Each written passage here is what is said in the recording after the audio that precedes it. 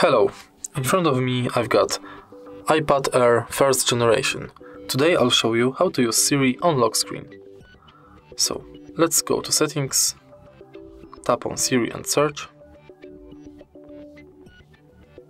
and make sure this function is on. Now we can lock our screen.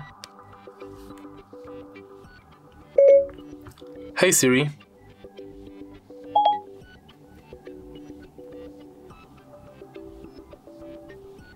I'm having some trouble with the connection. Please try again in a moment. What's the weather like tomorrow?